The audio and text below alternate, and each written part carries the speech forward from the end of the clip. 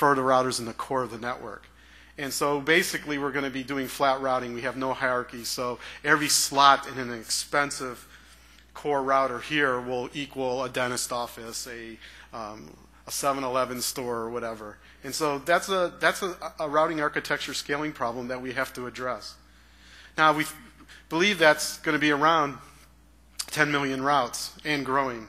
So that's pretty large, and today we can't really practically support 10 million routes in a fib.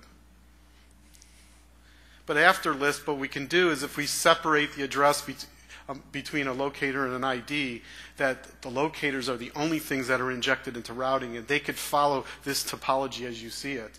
So we think now that the core routers that are inside that red circle will only have to store state roughly equivalent to the number of boxes that are in, or the number of routes that are inside that yellow circle. And we think that's drastically a smaller number, probably 10 to the 4th or something. And when you think of it that way, you could actually implement a fib with a 65,000 element array and just do a direct access to do forwarding. You wouldn't need to do complex data structures in your hardware to do fib forwarding. So the growth in multi-homing is really where we want to focus the LISP effort, because not only do we have to fix the problem on the last slide, we also want to be able to provide features, useful features, to make it compelling to deploy the new technology. So basically you have a site, and the number of multi-home sites are growing pretty rapidly. And a multi-home site is just, typically it is 2 or more routers, 2 or 4, depending on what your redundancy level is and if you're multinational. And you have 2 routers connecting each with separate links to 2 different service providers. That's pretty much the basic definition of what a multi-home site looks like. What we want to do is we want to improve site multi-homing. Today you can control which way packets egress, because it's basically you take full routes in your site if you choose to get shortest path exits per destination. And when you just want the shortest exit, then you just inject the default route from R1, R2 in there, and then the sources that are closer to here use R2, and the sources that are closer to there use R1. So really the policy on how you egress packets is done locally, and that's quite nice.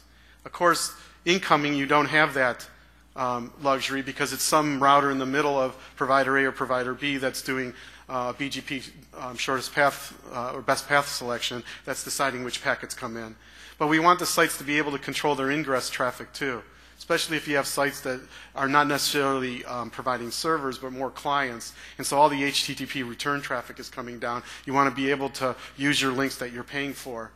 So we want to be able to control that at the site and not have a BGP AS path or local pref or MED policy decide which way packets come in.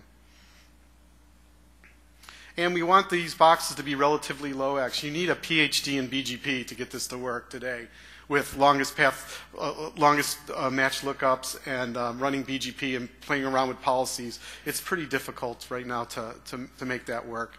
So our goal is to possibly not, if BGP is running there now, that you'd be able to get all the policies and do them locally without running BGP in those CPE routers.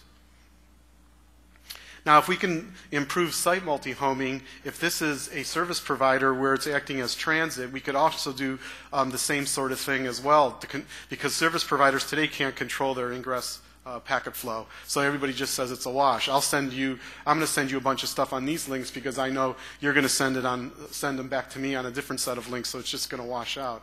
But so what we can do is with another level of indirection, we could actually use LISP to improve site ISP multi-homing as well. Now, if we decouple the site addressing from the provider addressing, what we can do is we can avoid renumbering. What we do is if we have a set of addresses that are being used at the site that are not in the core routing tables and the core routers know nothing about it, you could actually allocate addresses there and never have to renumber again, because you don't have to worry about addressing the site to make the internet scale. You can make it a local decision, and it's completely decoupled. So you can allocate lots of addresses to the source. You can decide what your exit and ingress policies are, and the core routers don't have to pay for it. So it's a local tax, not a national tax. That's what's happening right now. Today, to do these sort of things, you have to inject more specific routes into the routing table. And if you inject a more specific Sprint route into the AT&T network, they have to carry it all the way through. And so that means because you want ingress on that AT&T link, AT&T and everybody in the internet has to pay for an extra slot in the routing table for your ingress policy. So we really want to do things locally and be able to be good citizens globally.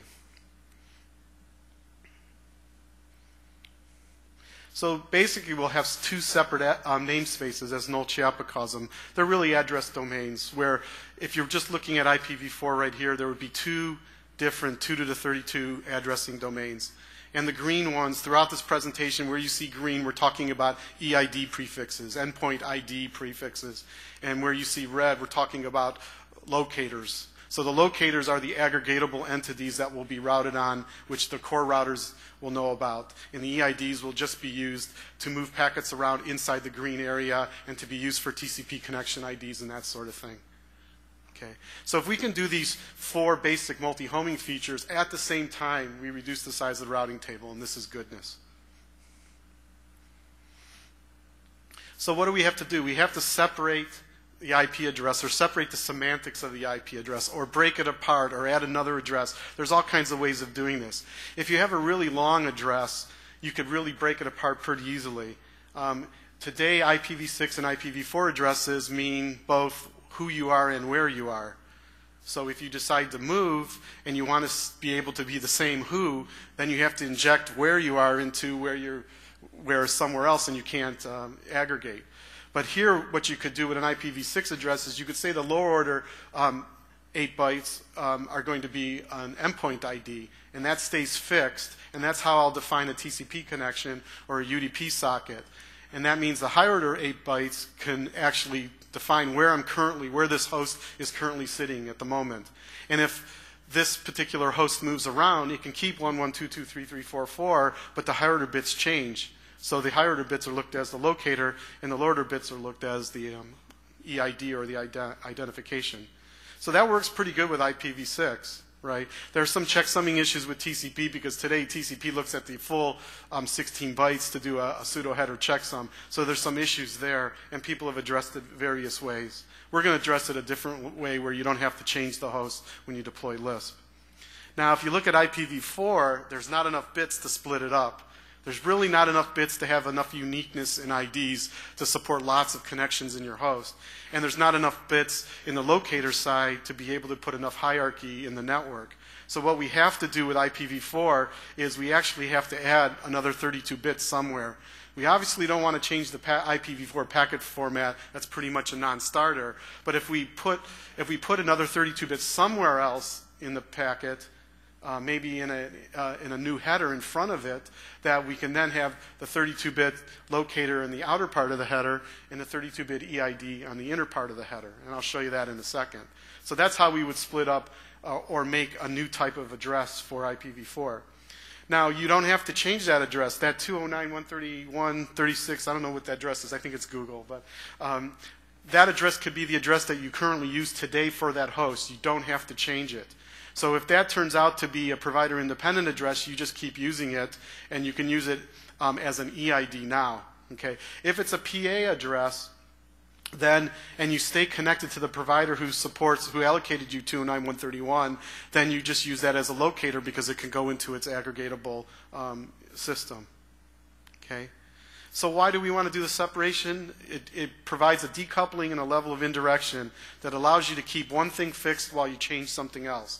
Now, by keeping the EIDs fixed, it means you don't have to renumber your sites, but now you have the option to home to new providers. You can switch service providers much easily. You could actually move a little bit. And we're very careful about using LISP for fast mobility, but you could keep an EID attached to a host, and the host could move while the locator changes, depending if you're at home, you're at work, you're at Starbucks, whatever. But we're careful about that because of the mapping scaling problem, which we'll talk about in a second. So we're creating these separate namespaces that have different allocation properties. And the basic terms are, we call these IDs and locators EIDs or RLOCs. And basically the n-site, these EIDs are n-site addresses for hosts and routers at the site. They're the addresses that you're using today. You don't have to change them. The records, the A records that go in DNS do not have to change. Those continue to stay the way they are today. We just call those addresses, those 32-bit values, EIDs.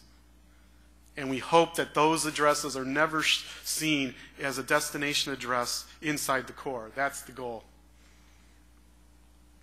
And we want to make these globally non-routable. So as your site converts to Lisp, these addresses that you're injecting into routing now are withdrawn from routing, and then they're kept in your site, and it's your locators that are attached to your service providers which stay in routing. So day one, when you implement Lisp, you get the benefit.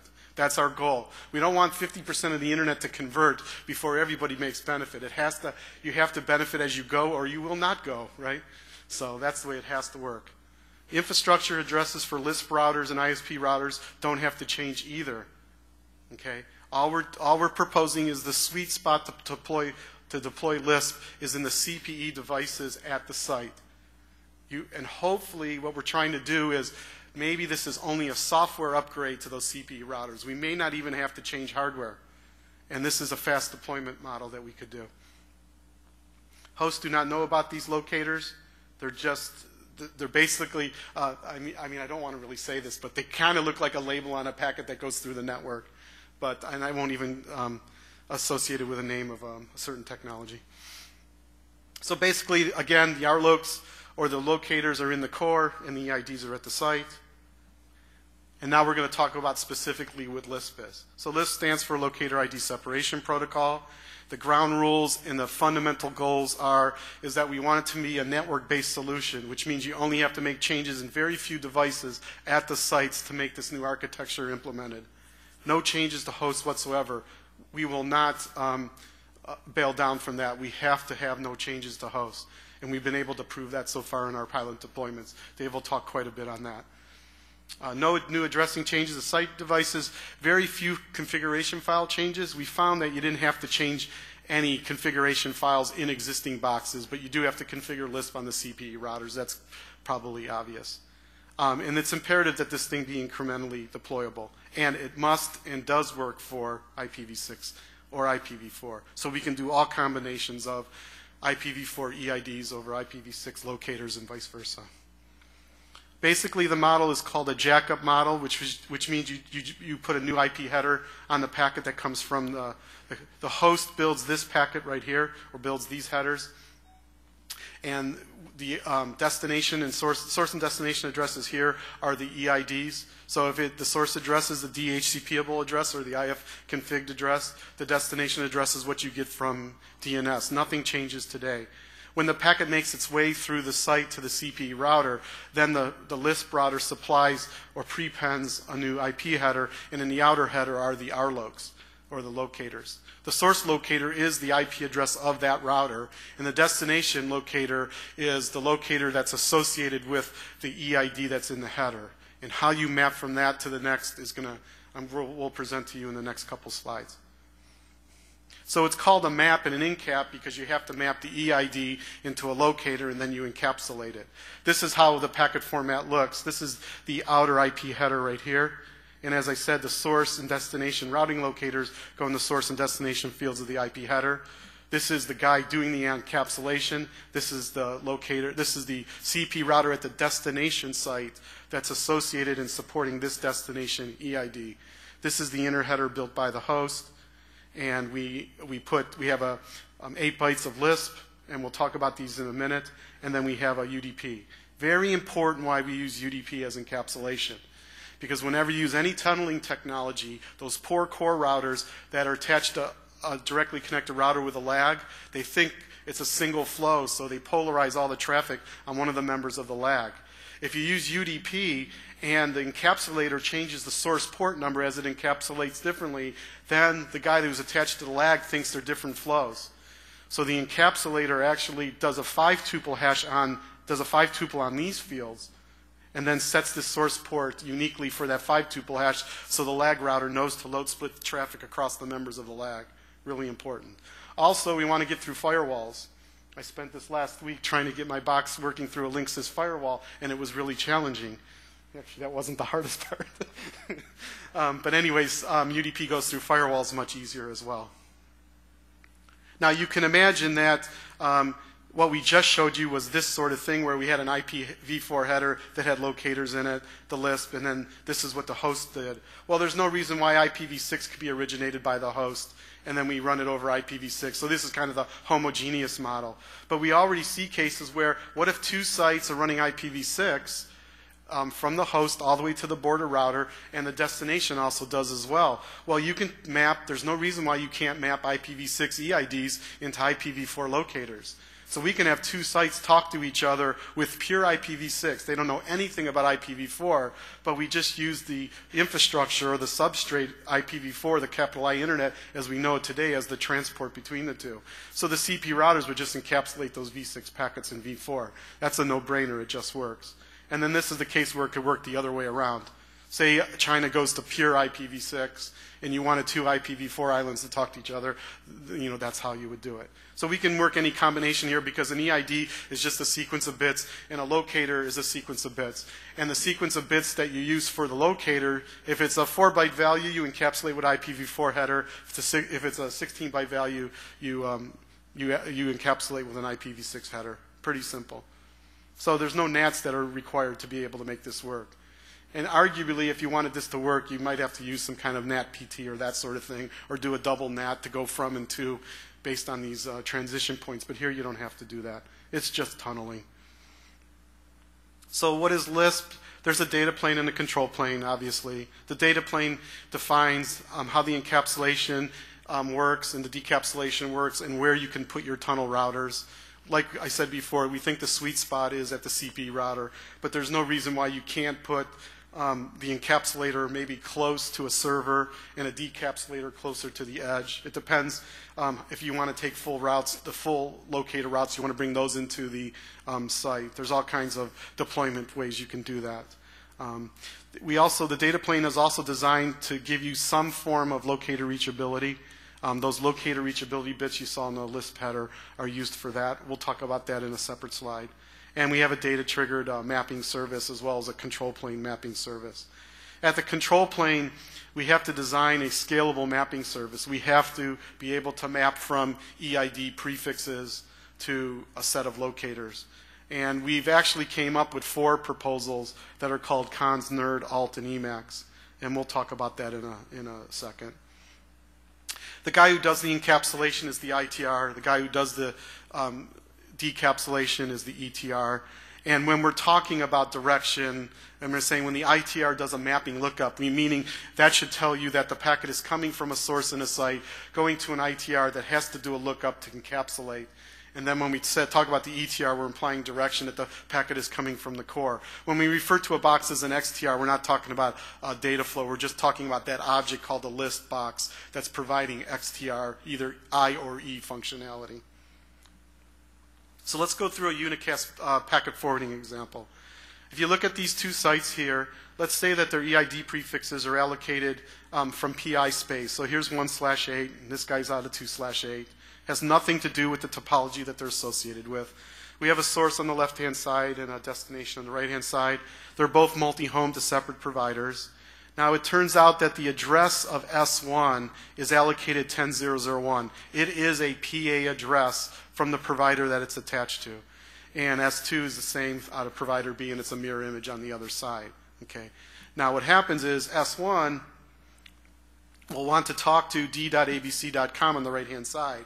It's going to get an A record back 2002. That's the same thing it gets back today. If you converted these two sites to Lisp, it would still get that 2002 today. So what S is going to do is going to originate a packet from itself. And there's a cockroach going across my keyboard now. He must not like Lisp. That's interesting. Maybe he does like Lisp, yeah. Okay. There, I got him. Okay. If he would have went across the screen, then I could have seen the policy route he took, right? But anyways, so S originates a packet from 1001 to 2002, and that basically just finds its way to the edge. And the reason it does is because 2002 is not in the IGP. It's not one of the subnets in there, so it's going to find its way to the edge. Let's say the policy here in this source site is that he's S1 and S2 originating to the fault. So if S is closer to S2 and he's using a shortest exit policy, the packets are going to egress S2. Let's just say right now, for the sake of this example, that S2 does have a mapping entry for the destination. It has a mapping database that's used at forwarding time. It has a mapping database that describes an EID prefix. He doesn't have to maintain every EID at the destination. It could be the EID prefix for the entire site. So we do have aggregation of routing table entries on a per-site basis. So that EID 2/8 will map to these two locators. These two locators are the IP addresses of those CPE boxes. And it turns out that this site has decided that those are, okay, what happens is this site goes to Aaron, and Aaron gives him 2/8. And then the site goes to provider X and says, I want to connect to you, I want to buy service, give me a locator, so it allocates D1 12.0.0.2. And then they also go to provider A and they get 13.0.0.2. So the site basically puts this binding together and is configured in these two boxes. Okay? Since we want to be able to support 10 to the 10th mapping entries, we can't have a central database. This is just similar to DNS, right? You can't put, at one time Etsy hosts worked, at a certain point it just doesn't work. So we have to make the database distributed, okay? And only the people that need to talk to who they need to talk to get it when they need to, okay? So what happens here is the policy at the destination site, they say I want to use both of these with the same priority, which means I want everybody to equal cost load split their traffic across these two locators. They're the same bandwidth, I pay the same amount, I want to use both of them equally, okay? And that's what the weights are. The weight is I want to do 50-50, okay? That policy now of the ingress traffic flow is done by the site and not by some core routers that are in that, you know, provider A. In today's world, provider A may decide how they get to D, and it may not be through D1, it may be through D2. What if site D wants to be able to say, I want all packets to come a certain way from provider A customers? So what happens is the packet comes to S2. S2 says, okay, I'm going to do a longest match lookup in my mapping database for 12.0.0.2. I find 2.0.0.2. I find this entry, and I'm going to hash, since they're equal, I'll do a hash to pick one. So for this particular EID thing, EID pair, I'm going to go ahead and use 12.0.0.2. My IP address is 11.0.0.1. I'm going to put that in the source. You know, so when this guy receives the packet, he does know that there's a locator associated with this /32, which is one of these locators. That's kind of interesting too. There's an ability to glean and there's an ability to spoof. So choose which one you want to do. You have to take the good with the bad. But the point here is that this guy then injects the packet to provider B. Now, what is provider B doing? He is not routing to D. He is not routing to 2.0.0.2. He is routing to finding the shortest path to provider X. The packet has to get to provider X. And that's a BGP policy in how it gets to provider X.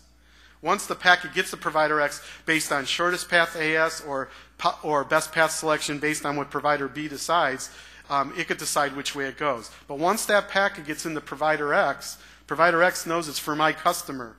It's not only for one of my customers' hosts. It's one of my customers that's on the other end of a PEC link that I have routing for. In other words, it's destined for 12.0.0.2. So that packet will come over this. Over this path. There's no other way it can come anywhere else. There will be no more specific route injection where 12.0.0.2 will come in through this path. We have to not do that or we don't solve the routing table problem. So what happens is the provider X PE box right here decides just to send it over the link. The D1 guy says, it's addressed to me, I just decapsulate. He decapsulates and then forwards it based on his IGP routing tables into D. And so that's basically it. It's just a tunnel between these CPE, the ITR and the ETR, and it's all done on locator addresses in here. That's the fundamental idea. Now what's new and what has to be explored, which is kind of researchy that we learn every day about, is how to scalably get this mapping database. Go ahead, Dave.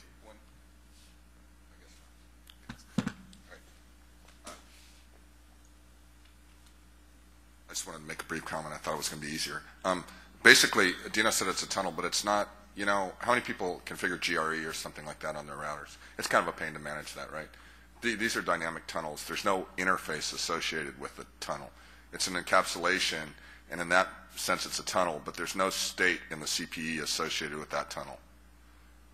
It's an important point because when we first started doing this, people said, oh yeah, we can just put up GRE tunnels between all these things. And then we realized, well, first off, there's all that state, but secondly, we don't even know where the other ends are. So, and we didn't want to have to do the coordination job between, here's your tunnel source and destination, all that. So it's a tunnel, but it's not like a GRE tunnel where you have an interface, some kind of interface or some state in either side. So, us router vendors have built lots of technology that has done tunneling, and mostly when people think of it, it's always, we've done it with interface tunnel 0, and that static tunneling stuff was always a scalability problem. Managing lots of interfaces in these boxes are much harder than managing lots of routing table entries. So like Dave says, these are dynamic encapsulating things. I won't even call them tunnels anymore, but what we have to manage is a new database, which is this. So, there's no such thing as a free lunch. We have to add something new to get this new thing. What we're adding new is this mapping database. And we'll continue to talk about that for the rest of the presentation. But of course, since I'm a multicast guy, I can't forget multicast. No solution would be complete without multicast routing, right? Everybody's going to shake their head here, yes? So How many people have multicast running in their network? Oh, so Jose cares. Oh, so I can't skip over this.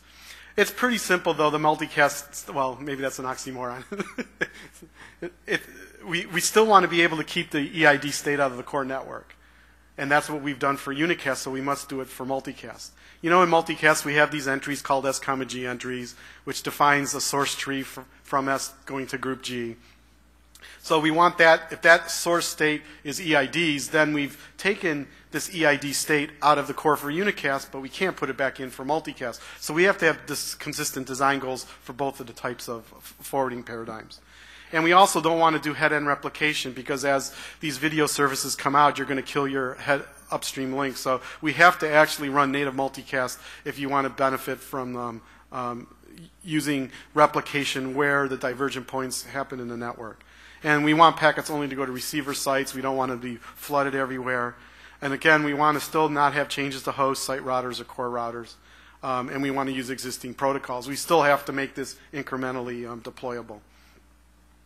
So basically, we have these two types of entries depending on where they sit. So we basically have to concatenate these trees. The trees that are built at the receiver site have to be concatenated at a tree that's running in the core that has to be concatenated with the tree that's running at the source site. Now, we believe that group addresses are pretty opaque values today. They don't define topology. They don't define identification per se for an individual host. They do identify a multi-participant sort of communication media. And so the group address is kind of an ID there, but it doesn't have to be mapped to location. So group addresses can be left alone. We don't have to deal with them for a locator ID split. However, if you build source trees from the receiver domain to the source domains, the source address has to be dealt with, because we have to know if the source address is an EID or a locator. So that's why we distinguish between the SEID and the SRLoc. And basically, the SEID is the IP address of the source host, like it would be done today when it injects multicast packets. And that state is only kept in the source site and the receiver sites. And then those get mapped to SRLoc, G's in the core.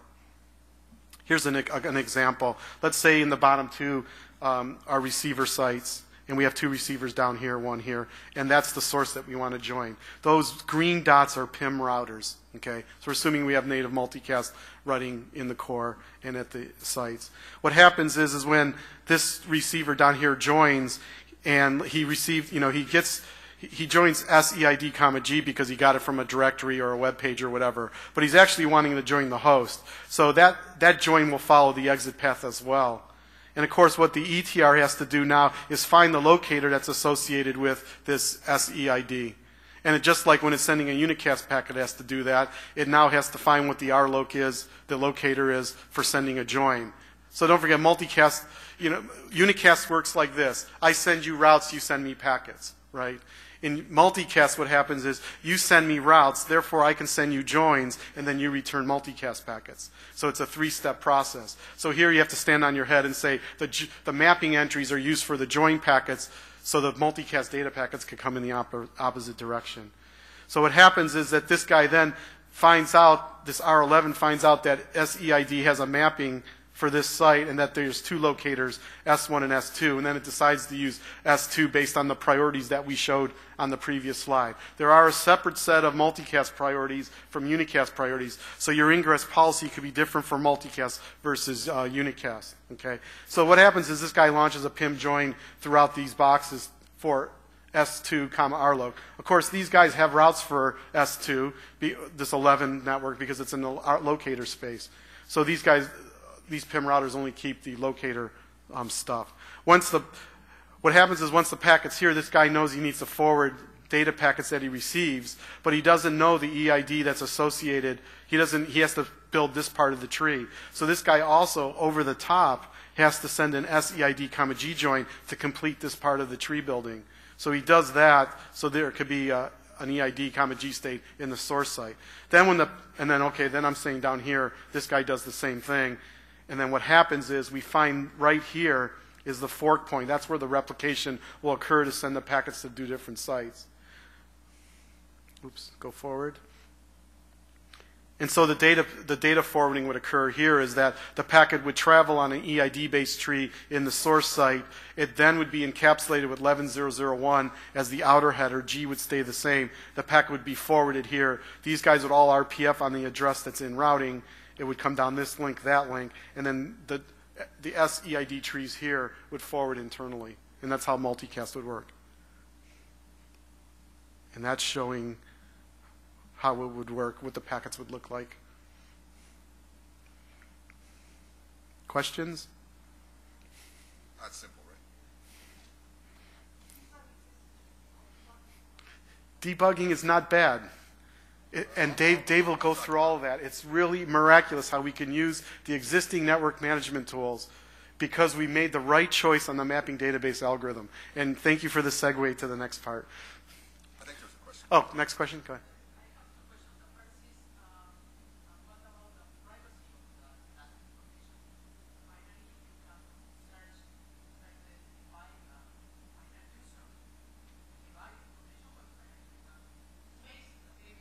Can you use the microphone, please? I'm being asked.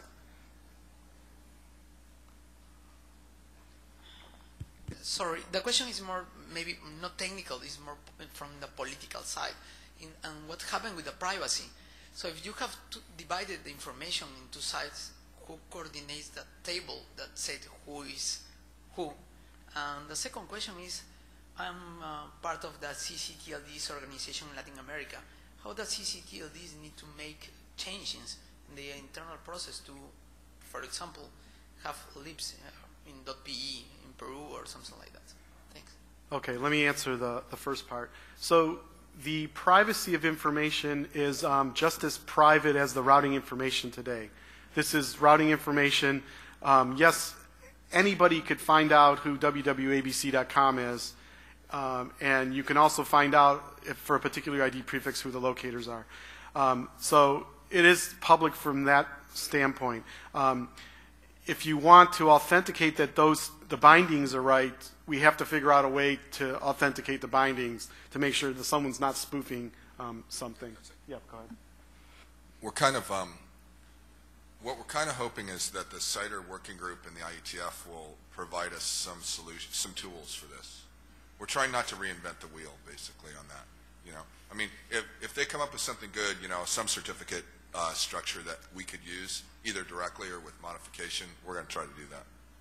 I mean, what's your thought on that? Does that make sense to you? When I go through the example of LISP+ALT, you'll see that how we use BGP and that we could use CIDR possibly to solve that problem. Now, in terms of the processes, I'm definitely going to turn that over to Dave because that's a hard question. Allocation, I'm assuming, do their address allocation policies have to change now, and do their processes have to change? I was a little bit confused about your question because you prefaced it with the CCTLD thing, which is sort of a DNS question, right? Okay, the DNS, as I think Dino said, the DNS really doesn't need to change at all. At all. What goes in the DNS are these EID things. And from the perspective of, I guess, LACNIC or whoever is actually allocating addresses to people and whoever's controlling the CCTLD, I don't think they'll see any operational change. as far as I understand. Yes, but in a special case in Latin America, you have some CCTLDs that have the first block's IPs, so working at both sides. So for that way is my question. I'm not sure I understand. What do you mean by first block? How to say? I'm sorry. When in Latin America the CCTLDs started with the first block of IP numbers, so they delegate directly to the user, final users. So they have in that side a responsibility to not only with the domain names or with the DNS, they have a responsibility to, like LIRs, for example, in Mexico or Brazil, that have maybe. Oh, are you saying that you're doing the address allocation yes, as well yes, as the? Yes, oh, okay. Yes, they have the both functions. Yeah. That's a really good question. We have been so the question really is. Let me see if I can summarize. Okay. I think the question is, how do EIDs get allocated? Is that right? Okay. I'll talk about that, but briefly, we don't know. But what we're hoping for, and this will become clear when Dino talks about this is a little more, when he talks about LISP+ALT, what we're hoping to do is build a hierarchy delegation where the RIRs are at the top. So LACNIC, we're working with Roque as a sort of proxy for LACNIC right now. We have RIPE-ARIN and APNIC. And we're trying to work with them, and we'd be glad to work with you too, to kind of get a better sense of what would work for you guys. Because I think, because Dino hasn't gotten to this yet, but because the EIDs also need to be aggregated, it makes most sense to have the RIRs at the top of the delegation hierarchy. The difference, there's a lot of differences in that from today's model, and not the least of which is the RIRs don't really have an operational role right now. And it's not only LISP that's saying RIRs need an operational role. It will be there for CIDR too. So, keep an eye on that while we're talking and let us know what you think. So what do we do when a LISP box, an XTR, has no mapping? So we need a scalable EID to locator mapping lookup mechanism. And basically, there's only so many ways to skin a cat. We could push everything to everywhere, or we can pull it when we need it. Pushing everything everywhere has transmission costs, storage costs, lookup costs. Query and reply is more on demand. You store only what you use, but there's a lookup latency issue. Okay, so you can have packet loss characteristics. We don't think at the scale we want to build that we can make it like a BGP routing table. There's just too much stuff to put around. So we do model it off of more of a query reply DNS type model. So how does one design a mapping service? You need to map before you encap. So we needed to trade off push versus pull. So we looked at this proposal called CONS, where we did a hybrid, where we would push EID prefixes at the higher level of the hierarchy, and then we would pull by sending requests along that. After thinking about that, we said, well, we could probably push EID prefixes a la BGP and do them in highly aggregated ways because we're not dependent on the physical topology and the business relationships between interconnects, providers, so forth and so on. So we thought by running another instance of BGP on a tunnel topology, which is what ALT is. ALT is a alternative LISP topology. We thought that had the most promise. So let's just look at ALT and see what it is. So the mappings are still authoritative at the site. You still have this database which is completely distributed. Everybody configures their own mappings, their own EID to locator mappings, just like you would do in your own domain names for DNS. And you would advertise the EID prefixes in BGP, not the BGP you know and love, a new instance of BGP that perhaps runs in a different VRF, that runs over a set of GRE tunnels. Those GRE tunnels are static, they are secure, and they are pre-configured on each end. The ITRs then get the mappings by sending routing a map request, which is a new LISP control message, over this VRF or this alternate topology. And so the map request is following a path based on the BGP EID prefix announcement. And then the MAC request actually makes itself to the right place, to the destination site you want to send data packets to. and then the map reply comes back from that ETR. Go ahead. One way to put that a little bit more simply maybe, or summarize that is, so you have this other version of BGP, same thing BGP, everything the same BGP, but it's running on an alternate topology in a different VRF. Okay? And the only thing the thing is used for is so that you can send map replies, and those map replies will find their way to the ETR that's authoritative for the mapping. Now, why does it find its way to the ETR that's authoritative for the mapping? Because that's the ETR that advertises the EID prefix into this alternate thing. So it works. So it's only used for that one purpose. So keep that in mind when you're listening to this. So what Dave just said is going to be shown right here in this pictorial. We see we have these EID prefixes on the right-hand side, and we have these new boxes that you deploy on the network. They don't have to go in existing routers. They could actually go in Linux systems. They can go in low-cost routers, but we call them LISP+ALT routers, and those are the things that are connected together with these GRE tunnels. Okay, so the sites, the ETRs themselves, ITR in the ETRs can be connected to LISP+ALT directly, or you can have just a GRE tunnel into it, and so they don't have to run BGP. We're going to have these different versions of low OpEx XTRs that you want to be able to implement. And so the idea. Just say one more thing. Good. Okay, so the dotted line, the low OpEx thing, all that comes down to is how many people have customers that you statically route? You have statically route, right? Well, all that is a statically routed customer. They don't run BGP. Statically routed for purposes of this alt thing. So what happens is this alt router would say 240.210/24 is reachable over this tunnel, and therefore I'll inject it into BGP and advertise it to all my eBGP peers that are over this tunnel specifically. So what happens is these two guys here that are running BGP would advertise their prefixes into this guy, and then this guy would do an aggregation, right?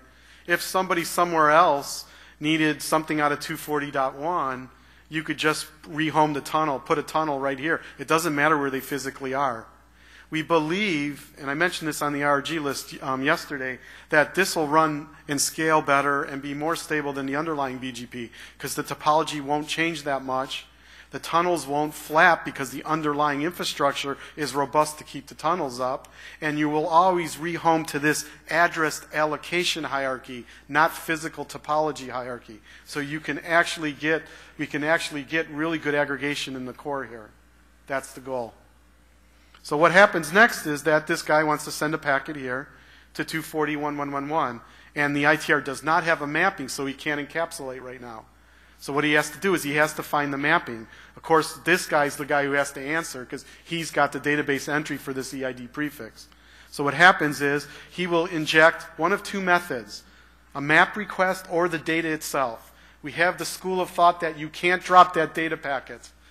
So I want to be able to deliver that data packet. So what happens is we say we have something called a data probe, where the data probe is actually sent across here, and then this guy treats it as a map request and replies back. Now the people who hear that then say, oh, data probes are going to take a longer path than the underlying. I'd rather not have that happen. So the other way you can do it is you can drop the packet and send a control packet called a map request. Well, we support either way, and we default to sending map requests. No more discussion on that because it's been driven to death for the last 18 months. So what happens is this packet, as you can see how it's addressed, is the outer header contains the EID, the same as the inner header, and that's sent on the tunnel. Now, all these routers know how to route to these addresses because it's in a different infrastructure, right? So the packets are then sent hop by hop over these tunnels, and they make their way to the ETR. The ETR says, that's for my EID. Right? And these tunnels, these BGP connections are secured with MD5 or SHA-1 or whatever you want to use. And maybe later in the future can use CIDR so we can actually authenticate these EID prefix originations. But what happens is that the ETR then will then decap the packet if it's a data probe. If it's a map request, you just send a map reply back. And that map reply goes back underneath. He knows the source, which is this box right here. So he sends it back to the source of the map request, and he uses himself as the source for the map reply. And the map reply it goes back underneath. And then the guy gets the mapping entry, and then subsequent packets get out encapsulated. That's fundamentally how you have to do it. Now, Dave will talk more about this, but if you want to find out which paths your map request is taking, you just put this box, you tell the CLI there that you want to go in a non-default VRF to maybe the LISP VRF, and you type in ping or trace route, and you will see your trace routes will flow over here, and the responses will come back. So you already have tools. We don't have to invent a LISP ping or a LISP trace route, that sort of thing. And if you decide to trace route from this source to this destination, you find the 3-segment path. The first segment path is the path through the IGP. Then you find the path between the ITR and the ETR, and then you find the path from the ETR to the destination host. All those will show up in your trace route. So we don't use tunnel mode where the ITR, ETR hop looks like one hop because people want to know which way the network is taking. So you find the path that the EIDs are taking, you find the path that the locators are taking. Do you want to add anything or not yet? I'll have to speed up to get to you. I'm going to breeze over this really quickly, but because I want to get Dave to tell you about deployment because I think it would be more of interest to this group. But we do have a mechanism for locator reachability which we keep out of the mapping database. If D1 goes down, or its link goes down, or the PE goes down, we don't take the locator out of the mapping entry and then tell everybody about the mapping entry. That will be too much, the frequency of that will be too great, and we'll then flap this mapping database. So we're doing locator reachability inside the data plane by using these locator reachability bits. And as long as these two guys are up, they're advertising both of themselves with these bit patterns saying that they're up. So these guys know to load split traffic. And when one of these 3 conditions happens, D2 knows about it, and D2 then just advertises itself as being up, and then subsequent packets just flow to D2. There are issues, and there's been discussions about failures that happen here, but I don't want to bring that up now because I know we're running out of time. But so just the high order bit here is that locator reachability is not inherent to the mapping database mechanism because we want those changes to happen only at subscription time changes or policy changes, that sort of thing, which is not very often. We assume these changes are going to be once a day. And this is why we claim that LISP may not be suitable for high-speed mobility. If you have a handset on a high-speed train and your locator is changing at high speeds, do you want to update the mapping database at that rate? And our answer right now is no, you don't want to do that. You solve that with some other solution. LISP, if mobile IP or mobile IPv6 is running, it can run on top of LISP, and that all that stuff works. Now, what we have to do is, what about a LISP site that's converted? It has to talk to a non-LISP site. What do we do? Well, we have 2 solutions to it. One's a NAT solution, unfortunately, and one is a proxy tunnel router solution, which we think is probably much better. And it may provide some revenue opportunity sources for providers, interconnects, governments, third parties, whatever. So we have to get all these 4 combinations to work. Well, non-LISP to non-LISP is the combination that works today. LISP to LISP works fine because you can encapsulate, and since you don't have to change the core and the sites, that's really easy. That's everything we've explained so far. But these 2 other cases we have to be able to support. We have to support a LISP site, and we call it LISP-R, which means its EIDs are actually routable. That's what the R stands for, versus non-routable. And it depends if you have PI or PA space. What we really want to do is support this last case because we want, when you convert to LISP, day 1, we want you to be proud of it. We want you to say, I withdrew my prefix from the internet core. I'm being a good citizen. You know, you're not, we have to invent some term equivalent to green, that you're L and not green or something, I don't know. Green. Yeah, something like that.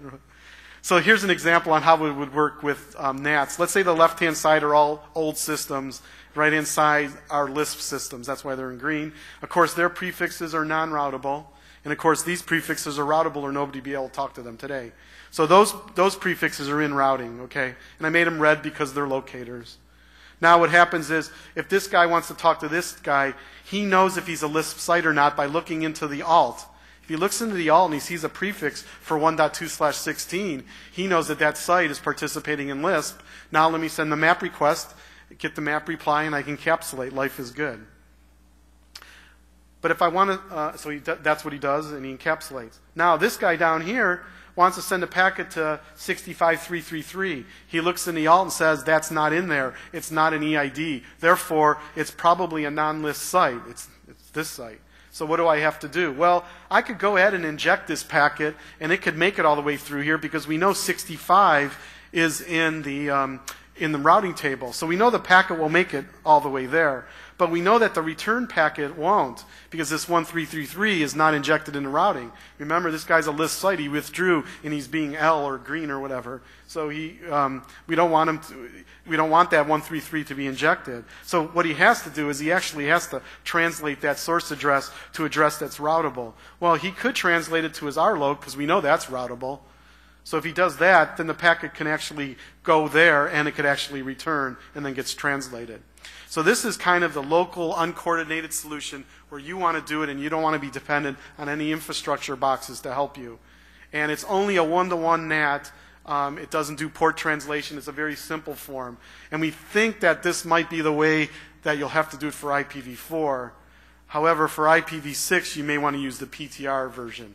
Let me explain the PTR version now, and you can make your own assessment of it. So we have the same sort of thing here, and 65 is being injected into routing for these legacy sites. And so is 66 is being injected because these are the locators for the LISP site. They're being injected, of course, because they're PA addresses. Now what we do is we introduce these things called PTRs. They're proxy tunnel routers, and they're each given locator addresses as well. Okay? But what they do is they are going to represent or help connect you, the non-LISP site, to the LISP site.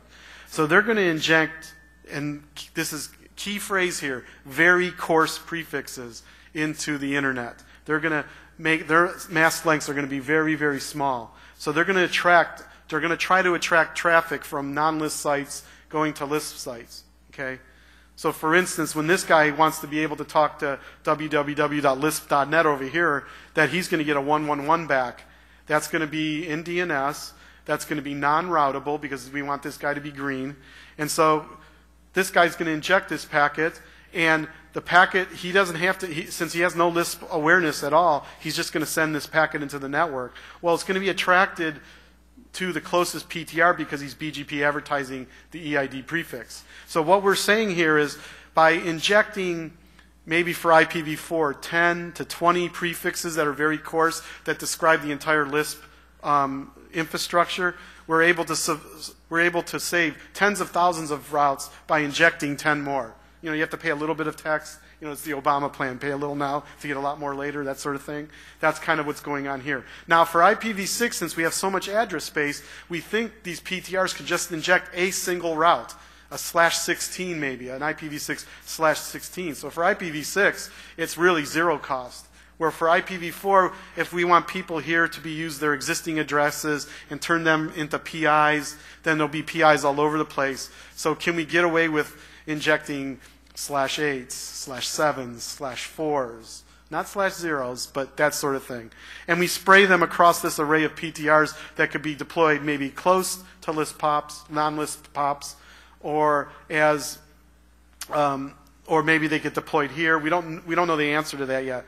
But the idea is that they attract these packets, and then these guys act as proxy ITRs, and then they know that the destination is LISP, so they encapsulate the packet. And that's basically it. And of course, the return packets will go to 65.1111. Those packets will happen natively because the destination is routable. So these boxes can only go one way.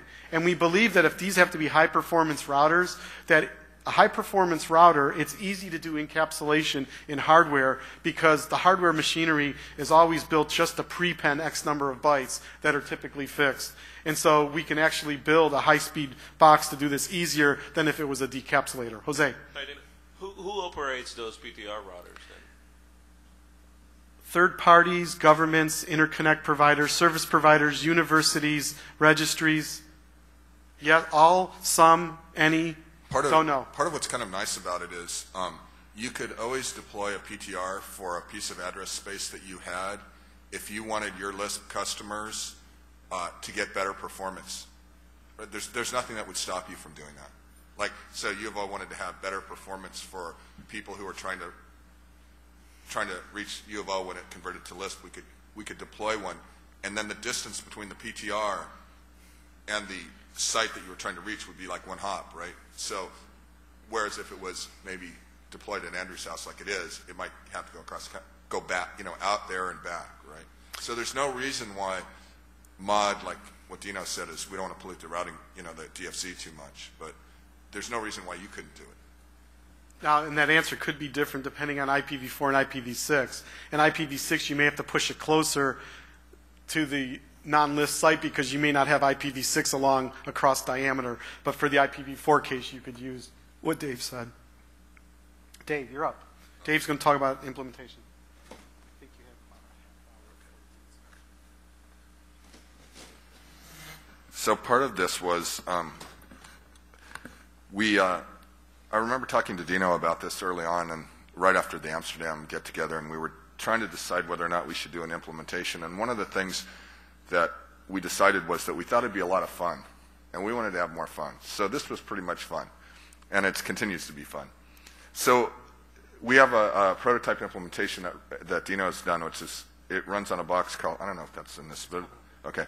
And so the prototype implementation supports these specs that are out there on the IETF site. It's all software switching. It does Lisp for v4 and v6. It does ITR, ETR, PTR, and Lisp NAT. By the way, we decided not to do NAT for Lisp for 6, and I still don't think people should be doing NAT for 6, but they are. Okay, so here's the platform that we have. It runs on NXOS, which is one of the 10,000 Cisco OSs. Oh no, it's only 5,000. And it runs on this, which is sort of, the Titanium is the name of the kind of, it's just a 1RU PC with a 3.2 megahertz processor in it, a bunch of disk, a bunch of memory, and a bunch of GigE ports in it. You can think of it like it's like the Juniper Olive was, right? It's just a POSIX kernel development environment.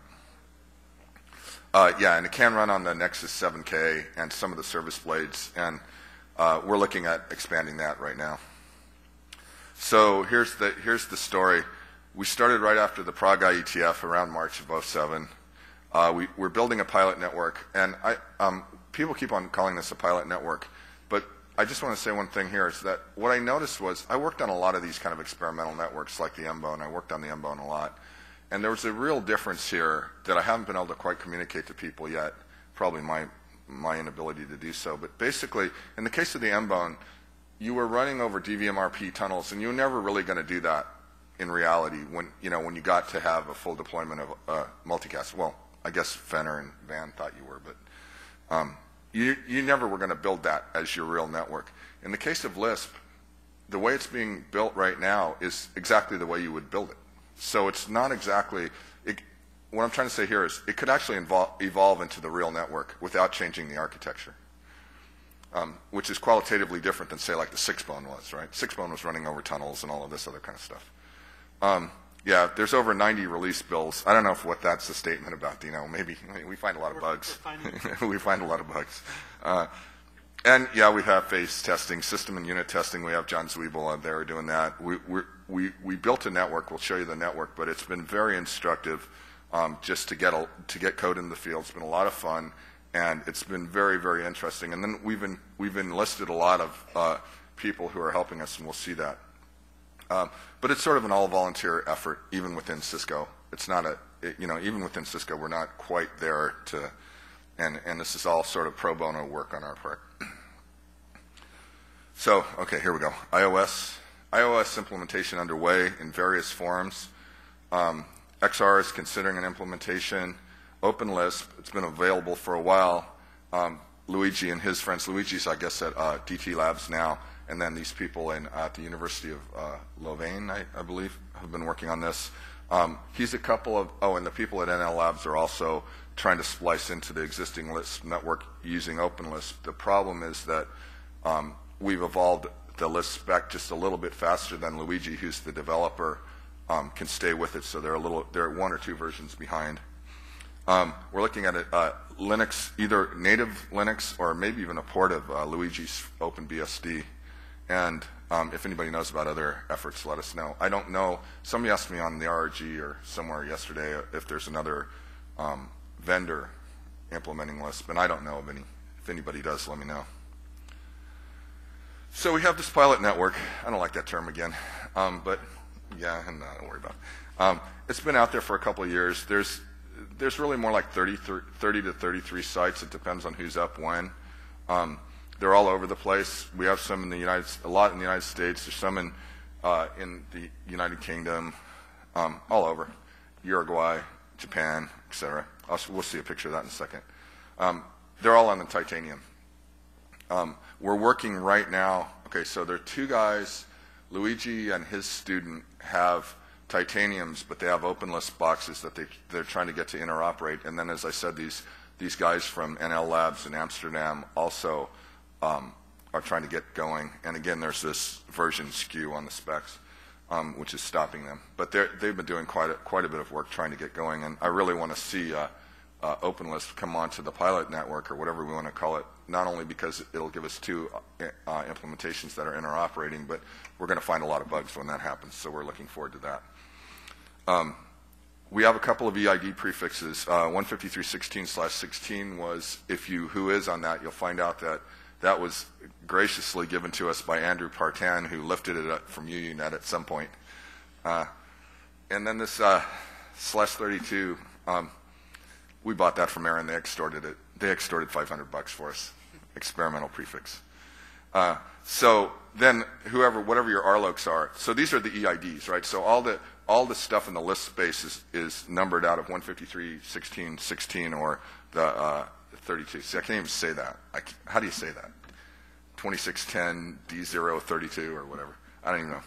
Okay, and so all the EID stuff. So any hosts, any loopbacks on the routers are addressed out of this space, and then the RLOCs are all the ones that whatever you have. Like at U of O, our RLOCs are numbered out of 128.223/16 because that's our prefix. So there's another little piece of this. We built this LISP+ALT thing that Dino described, but we decided we'd number the GRE tunnels out of 240/4. Vince and Elliot and I wrote a draft saying, why don't we just take the Class E space and give it back so that people can use it. There was all this kind of politics about it, and basically it came down to the following. If you give more IPv4, if you provide more IPv4 address space, it'll slow down the IPv6 deployment. That was the argument that was made by Elaine and those types. But we're using it anyway because it's out there. Our implementation will support it. Most implementations do. Oddly, Linux will not yet. Mac OS does. Anyway, so we're using that to number all the tunnels. And we're also using 32-bit AS numbers for the alt. And we started out in AS dot, but with the big, we couldn't decide as a community whether or not we should use AS plain or AS dot, so we're supporting both. Has anybody used either AS dot or AS plain yet? Which one? Did you say yes? Which one are you using, plain or dot? You're using plain? I don't know. I can't get behind it. I can't read it. It's like, what's your AS number? Blah blah blah blah blah blah blah blah blah blah blah blah, and then you have to talk for a while. Whereas if you could just say something dot something. So it was nice to have AS dot, but community is going in a different direction. So then the EID prefixes are advertised via this alternate BGP in what we're calling the Lisp VRF, but it's just another VRF. Hey, by the way, how many people know what VRF technology is? Okay, so basically the only thing you need this for, you don't really need that technology. What you need is a technology where you can have another address space. Because since the GRE tunnels are in the RLOC space, those have to be separated from the EID space, and that's the main thing. If there was another technology to do that, well, maybe. But one of the things we wanted to do here was we wanted to reuse all the technology that's out there, so we didn't have to invent this. Very little code to get the alt thing to work. It just uses standard BGP stuff, standard VRF technology, and a little bit of glue from Dino. Example of another technology would be if your router did a virtual router implementation, was been able to be segmented that way. That would be another way of doing this. Right, because I mean the basic issue here is that the endpoints of the GRE tunnels that the ALT is built out of are not in the LISP VRF and can't be. So we use that technology just so we could reuse it. Okay, so here's the friend from LACNIC out there. I'm sorry, I forgot your name already. I want you to take a look at the picture. Here's what we built for the ALT. So basically the idea here was, and this is kind of the feedback that, some feedback I'd like to get from you folks, is that, I guess there's no pointer capability here. Oh, I guess you have to do this, right?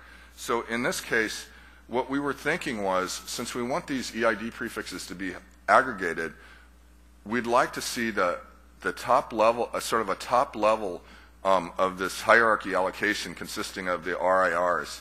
And here I have, I have UI because the box that we gave to LACNIC is really Roque has it, so it's at his university. So what we did was allocate a chunk of space for each one of these guys. Obviously, we don't have that much space. Only a clarification. I am not from LACNIC. I am from LACTLD. Okay. The CCTLD association, not the IP numbers. Gotcha. Gotcha. Thank you. Thank you. So what we did was we allocated a chunk of space to each of these guys at the top level. And then, so they advertise only the most coarse prefix amongst themselves, right, at the very top level. And then if you're in the Aaron region, you get a chunk from Aaron, and then you allocate all of these, these guys are all just pushing around a less coarse, a longer prefix, but still a less coarse, and then they allocate prefixes down. So all of the end sites have /24s. These guys are pushing around /20s, if I remember, because we don't have a lot of space out of /16, but it's for that purpose. And likewise, so for example, over here we've got these folks here in the UK, and Dino. We wanted to put Dino in a distant to a distant RIR to kind of get a feeling for what it would be like to rehome. So if you had gotten your EID space from RIPE because you were in Europe at one point, and then you moved to San Jose, that would be the scenario that Dino's in, right? And he doesn't have to renumber. He just has to put a tunnel up to RIPE, so that's what he has. So that's how we built this. So for example, and okay, there's one other thing here. So in the Aaron case, since we had so much, we started off in North America, what we did was we put another level of hierarchy. And what these three routers here are doing aggregation sort of on the continental level. So this is sort of a quasi-geographic idea here. So these guys are continentally aggregating. These guys are aggregating for the entire planet, and these are the sites. And all of these sites are up and running. So they can all do all of these things that Dino just talked about. Okay, then we got a couple of domain names. We went through some iterations. Obviously LISP.net and all of that stuff was going to be taken, right? I mean, and the LISP people, the actual LISP programming people, they went berserk. I mean, it was really interesting. It's like nobody's heard of LISP in 100 years, and then when we did this, they went berserk. So I tried to get Scheme too, because I like statically scoping more than dynamic scoping. I couldn't get it, so didn't work. So anyway, we put all the EIDs in LISP4.net. So if you look at something like www.lisp4.net, you could trace to it, or you can get on that website. That website, there's a CNAME that points to something called, strangely enough, scheme.lisp4.net. And the reason I did that was because for a while we have a couple of mirrors of that site, and we were just playing around with what would happen if you were round robining against a lot of different LISP sites, and you were going through this PTR infrastructure. So we took one down. I think I took it down because one of them was broken, and it caused the thing to be broken. But now there are two other ones, so I should probably put it back. And then if you go off to www.list6.net, if you have 6. Do we have 6 here? Do we have V6 here? Yeah, then this will work. Yeah, so here's the story. North America, 20, and then, we just kind of broke it up in such a way that we thought we could get enough address to, start building some of this. Now, it turns out that in some of these regions, we just don't have enough space. We need another prefix, but, /16s aren't that easy to come by. And then in 6 was a lot easier to do because it's a little bit more of a greenfield. So what I thought would be interesting is like, okay, so we have a 32. If we take so where you're seeing the X here, if we take these bits and say that's the continent, and then take the next bits and say that's the region, and then give 48s to the site, that's what you wind up with, and that works pretty well, and then the aggregation thing is really easy to see how it works. So we have a couple of things. So we've deployed. One of the things that we've been trying to do is we're trying to make sure that we're trying to make this stuff work, right? So one of the ways of trying to seeing if stuff work is to actually try to deploy it. So we try to deploy a ton of stuff, and we've learned that the activity of deploying this has been really instructive. I mean, and you can ask John Kemp and Jose over there who helped me. I should say that. Let me say this now. John and Jose have put in a ton of time supporting me at U of O, doing this, racking stuff up, helping me, work around U of O routing things and every other kind of stuff. So they've been very helpful. In fact, this translate.list4.net, which uses the translate functionality that Dino was talking about, LISP+NAT, I had to get Jose to put a route somewhere because that's how you do NAT and so forth. So thank you for that. But you can get on www.translate.list4.net right now and you'll see how it works. And then we have some PTRs, proxy tunnel routers. We're also trying to play with this a little bit for various different reasons. One is because we want to, work on the technology and debug the technology. But the other one is, what does it mean to put these things in different places in the topology, which was kind of what Jose was questioning about. So right now for V4 proxy tunnel routers, there's one in Andrew Partan's basement in Maryland. He had the first one going. There's one at ISC, and there's one on Roque's box, which in Uruguay. I don't know what to call that. But you'd want to have some regionally and possibly close to high traffic sites. But we're still trying to debug all these kind of things. And we've learned some stuff. Like, for example, the PTR needs to have very good cache management because, you know what? As soon as you turn on the background, let me put it this way. The background level of scanning that's going on the internet right now is really, really stunning. I mean, every prefix is getting scanned continuously. So if you think about what that means for the PTR is going to have a way of figuring out that it's getting scanned, manage its cache, and so forth. And so we've been working on that. On IPv6, well, you know what? Shockingly, it's hard to find IPv6 connectivity out there. Fortunately, U of O has it, ISC has it, and Roque had it. So, as I said, you could go to www.list6.net. The way you get there from right here would be probably through either ISC or U of O. Somebody could trace to it and tell me right now, trace 6 to it. And let's see, oh, yeah, okay, this is a little bit out of date. I made www.list4.net be the same as www.ptr.list4.net. So either way, but somebody could trace route to www.list4.net and tell me how we're getting there now. Whether I would guess it would either go through Andrew or ISC, but I'm not sure. I haven't looked today. Can anybody see?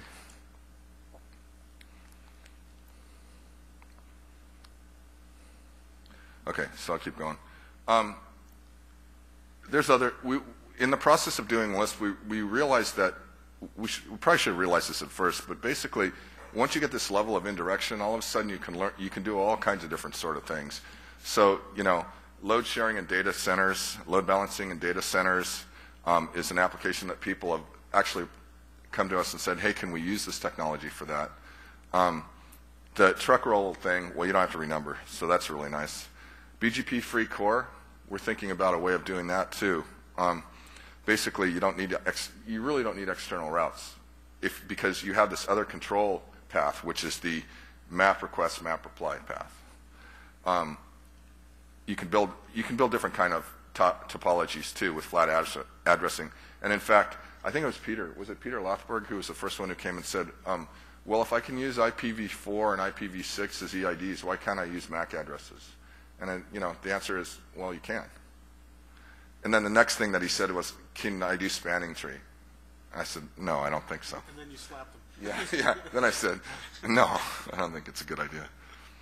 Yeah, so you can use MAC. You can do MAC address mobility with this too. It's just really these are all kind of like things that we really never thought of, and it's kind of encouraging because when an architecture can do things that you didn't anticipate it was going to do, like the internet does, it's usually a good sign. Oh yeah, okay, here's this thing. Okay, so, obviously we work at Cisco and we're working on this, but we've gone out of our way really to have an open policy for LISP because Dino and I and Vince and everybody else who's working on LISP really kind of feel like any technology that's core to the internet shouldn't be encumbered by any kind of IPR. And Dino has really been great by taking the lead with, Cisco legal and all of that stuff to try to make this happen. And so far, I think we've done pretty well. I don't think Cisco has intention. As far as I know, let me be precise about this. As far as I know, Cisco has no intention to take IPR on Lisp, and we've gone out of our way with legal to say Cisco doesn't have an interest in taking IPR on Lisp. So, and we've encouraged people like Luigi. We funded Luigi to do Open Lisp. We're trying to fund other people to do public domain versions of things like this too. So, for all of your information, we really are trying that. We've worked in the IETF and the IRTF, and I don't know if anybody follows this, but wow, we're still trying. Let me put it that way. Okay, and so it's not Cisco only, right? We have all these people involved in this, and all of the documents, everything associated with Lisp is an internet draft in the public domain. And we really would like to so this is for you guys.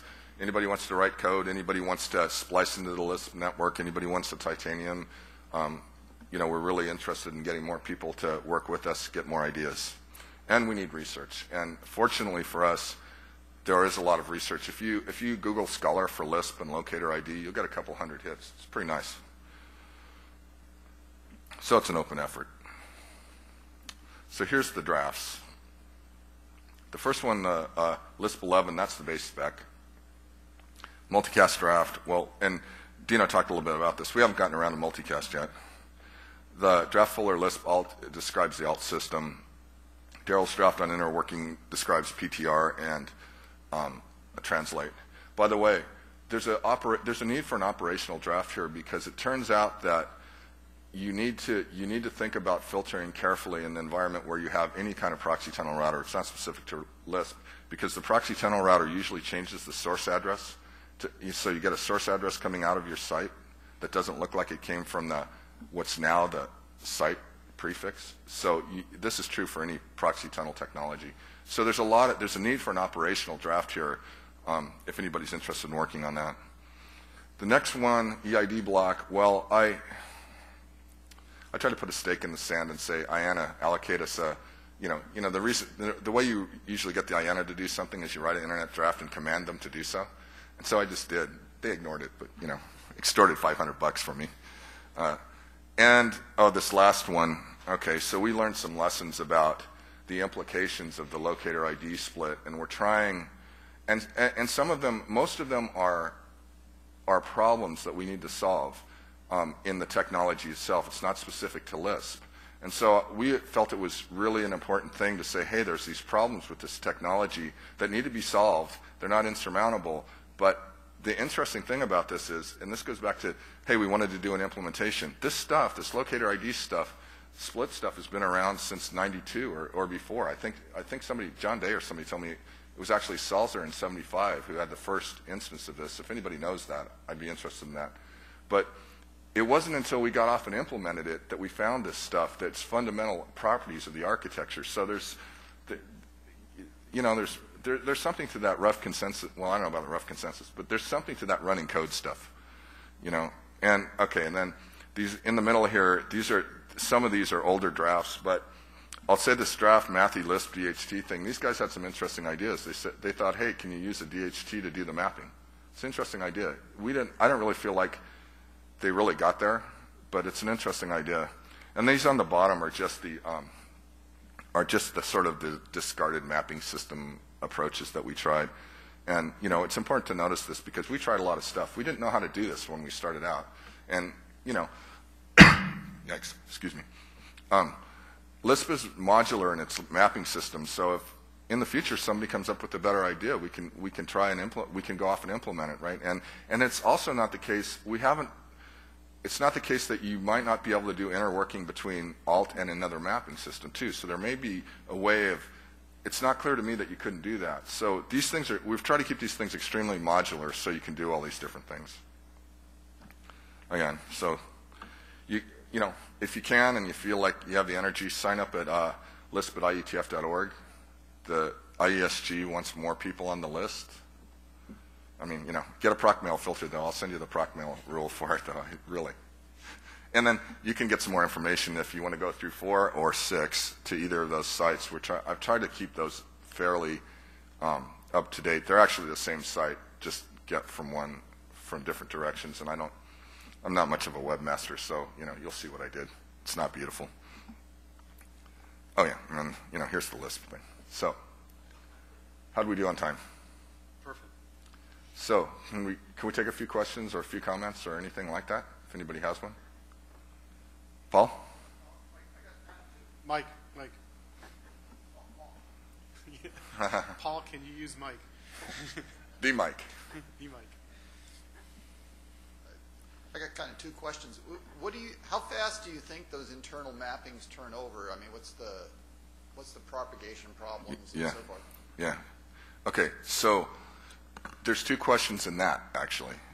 So the location of the mapping, the ETR that's holding the authoritative mapping, can change as fast as BGP can change it.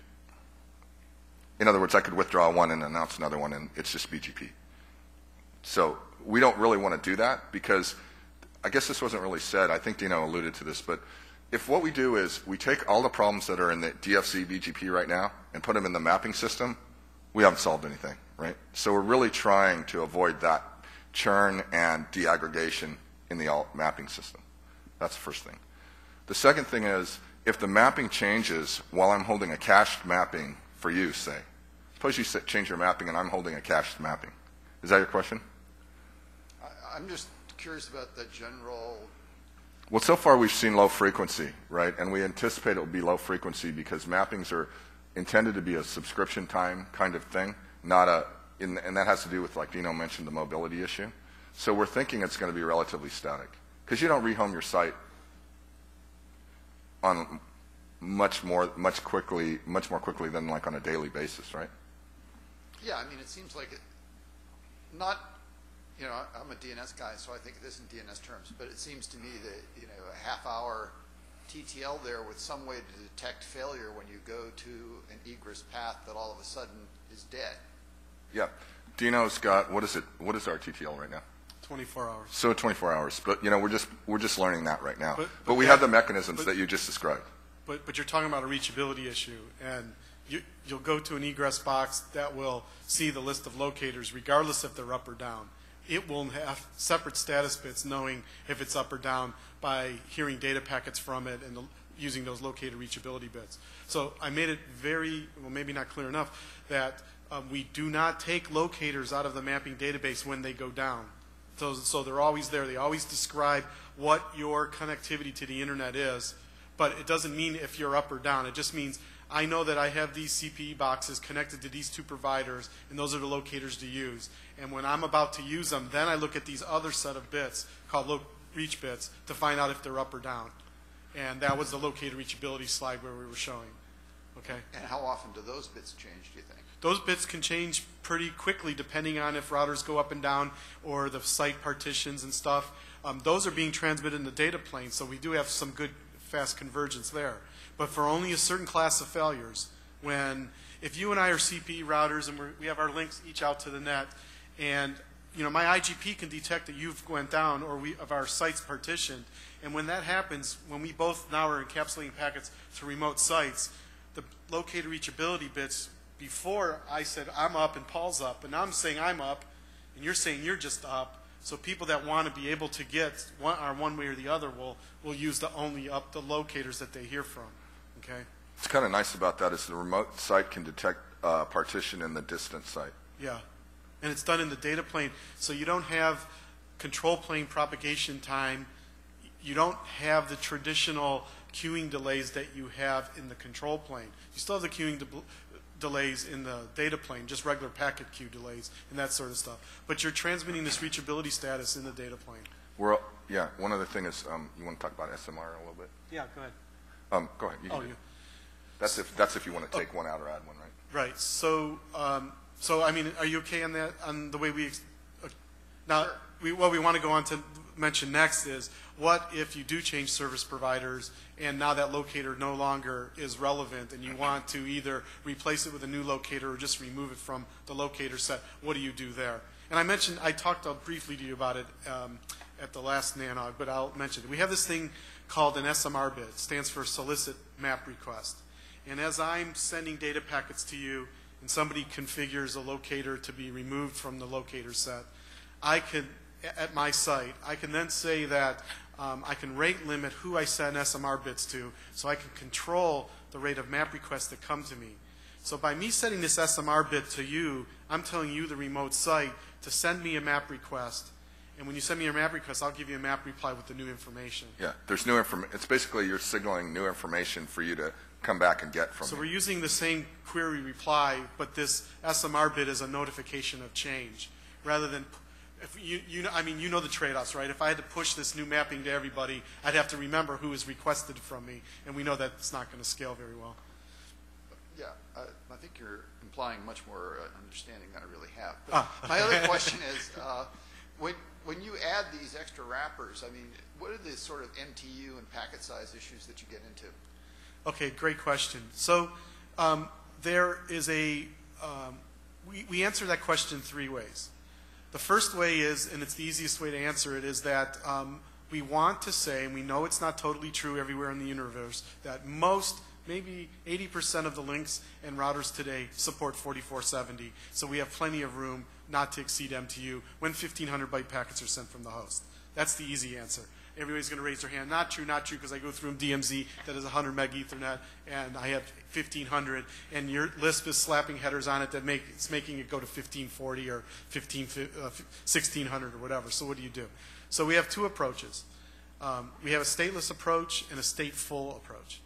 The stateless approach is that when the ITR wants to encapsulate and realize it's going to go over the 1500 limit when it puts the header on, it will then fragment packets and then encapsulate each one of them.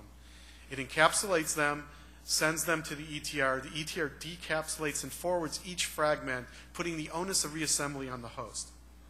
That's one. The stateless one is we run MTU discovery.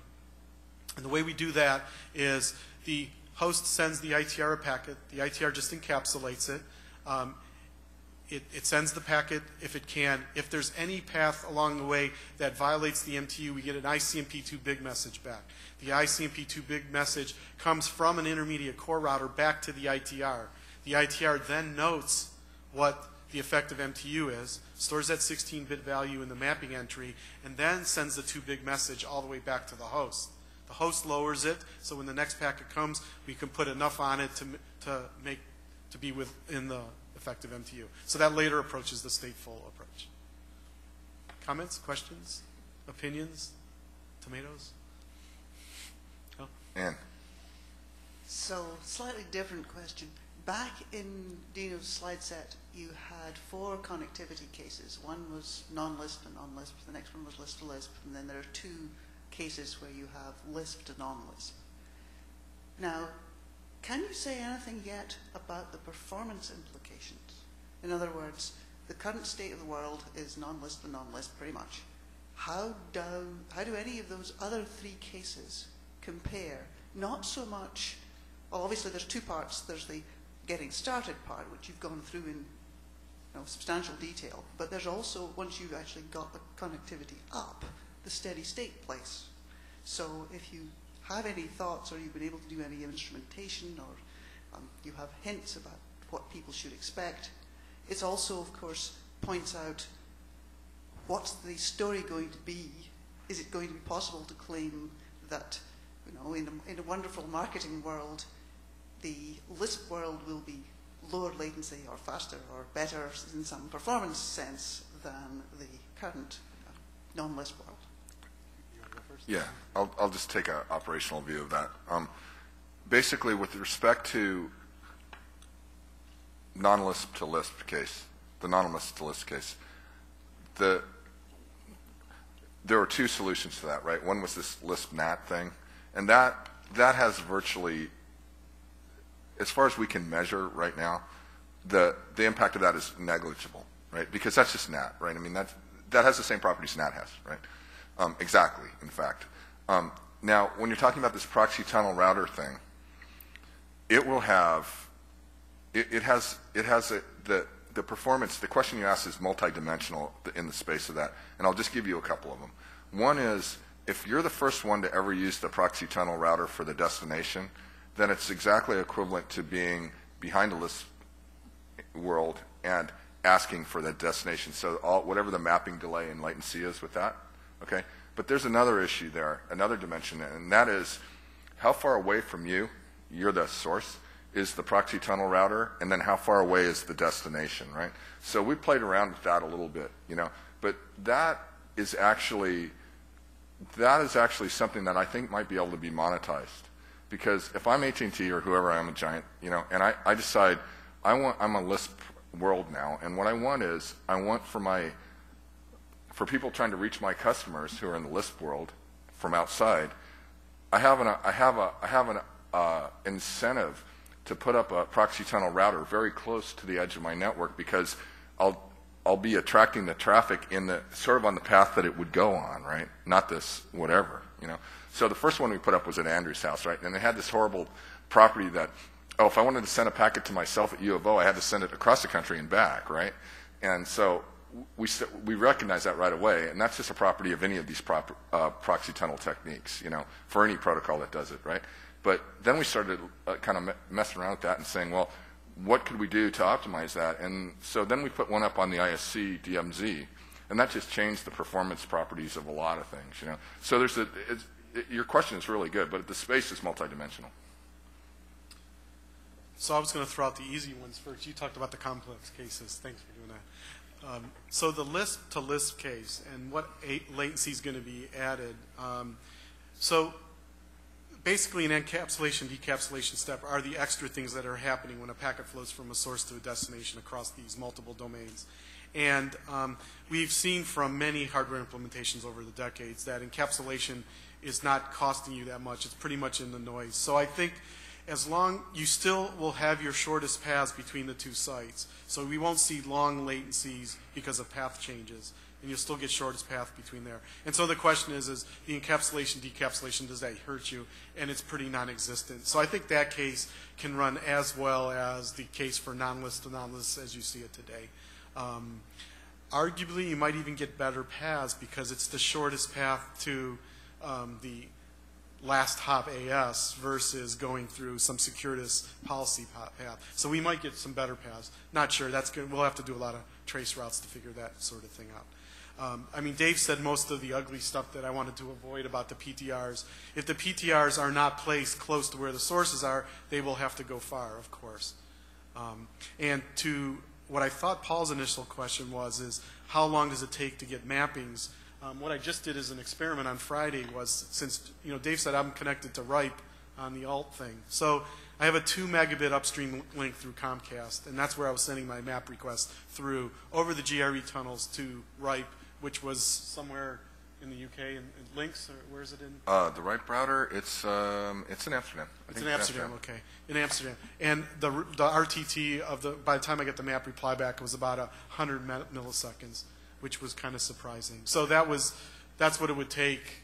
If you had a fire hose of data, you'd be dropping 100 milliseconds worth of data for the first packet that went from this site to that destination site, and then everything else is everybody benefits from the caching. Yeah, there's an interesting, important point there that I think frequently gets overlooked is that latency, the first packet latency, is only for the first packet between the sites. Every other packet and every other host that sends a packet to the remote site now gets to use that mapping entry. So it's only the first packet between sites. In reality, what is it? It's probably a DNS packet that gets dropped or a TCP SYN that's going to be transmitted 3 seconds later on the first connection that starts up from that. So I don't know if it's that much of a problem. We see this all the time on large layer 2 networks when I want to open up a TCP connection to you over a layer 2 network, and ARP's going to do the same thing, right? So. And, in sort of less quantitative studies that we do sometimes, because, you have this, it's 30 node network. It's not tiny. It's tiny. It's not insignificant in terms of its geographical distribution is what I'm trying to say, is that once the thing is up and running for a while, you really can't tell it's there from the user perspective. I know that's a qualitative thing, but you really can't, and we've done a little bit of trying to quantify that, but we need to enlist some researchers, who have time for some of the measurement folks, the CADAs or whatever, to really put some discipline around that.